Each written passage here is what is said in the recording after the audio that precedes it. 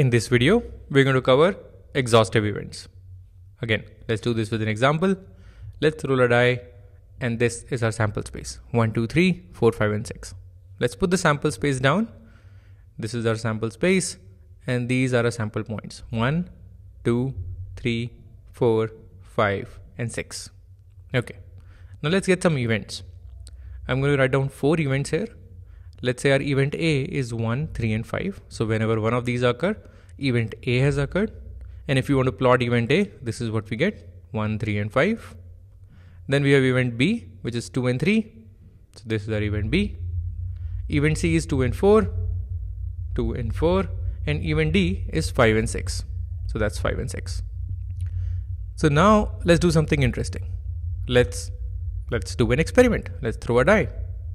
Well, what can we say about this outcome? Well, it could be anything from 1, 2, 3, 4, 5, and 6. It can't be anything else. It can never be outside the sample space.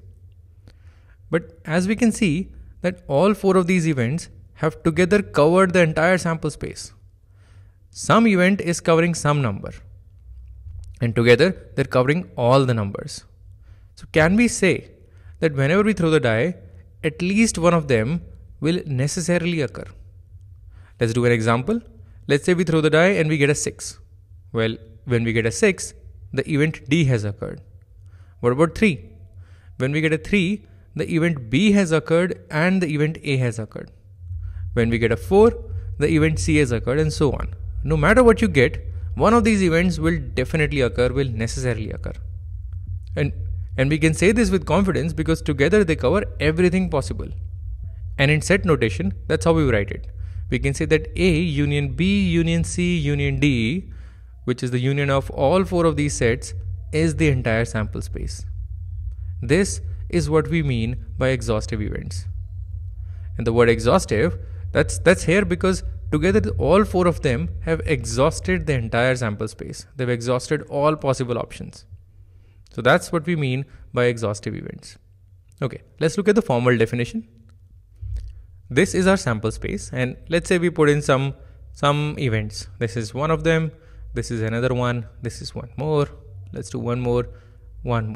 So together they're covering the entire sample space possible. Okay, here's a patch left, so let's add one more event here. So now together they're covering the entire sample space. All of these events have exhausted the entire sample space, which means they are exhaustive events. And this is what you'll see in your textbooks. These events E1, E2, E3, E4, and so on are exhaustive if at least one of them necessarily occurs whenever the experiment is performed. In other words, together they cover or exhaust the entire sample space. So that's the definition of exhaustive events. Sometimes exhaustive events are confused with mutually exclusive events. That's something that we have covered in the previous video. And now let's pay attention to the difference between the two. Exhaustive events have to do with teamwork. Together, they cover the entire sample space. They're not competing against each other. They're saying that, okay, let's team up and let's cover the entire sample space. If we can do that, will be exhaustive events. Mutually exclusive events are fighting against each other. When one of them happens, the other one never happens. They don't have anything to do with the entire sample space. They're saying that, okay, if this event 1, 3, if this event happens, this other event 4, 6, this can never happen. They're exclusive to each other. If one of them happens, it excludes the other one from happening, which means they are mutually exclusive events. So this is the basic difference between exhaustive and mutually exclusive events. I'll write this down again. Together they cover the entire sample space, they're exhaustive events, and for mutually exclusive, they cannot occur simultaneously. That's what we have to look. If they're occurring simultaneously, they're not mutually exclusive. And now you might be thinking, but can events be both mutually exclusive and exhaustive? In fact, that's the question that we'll cover next. Can events be mutually exclusive and exhaustive? Let's do this with an example. Let's say this is our sample space, and we have 1, 2, 3, 4, 5, and 6. These are our sample points. Let's get some events going on. Event A is 1 and 3. This is our event A. Event B is 2 and 3. Event C is 2 and 4. and event D is 5 and 6. And you can pause the video and test your own understanding. Figure out which of these events are mutually exclusive, which of them are exhaustive, and then finally we'll discuss which of these events are both mutually exclusive and exhaustive. Okay, let's take them one by one.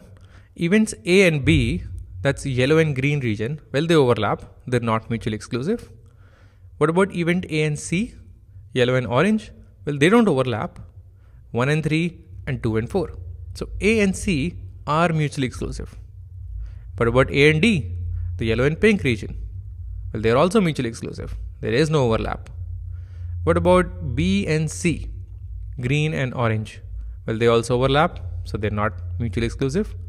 What about B and D, green and pink?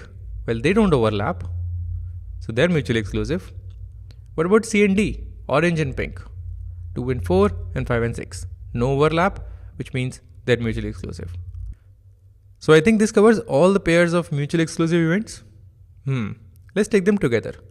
Let's think about exhaustive events. Are all 4 of them exhaustive? Think about it. Yes, all 4 of them are exhaustive because together they cover the entire sample space, which means A, B, C and D combined, they're exhaustive events. But are they mutually exclusive and exhaustive? Well, no, because there is some overlap. Look at this green event, event B.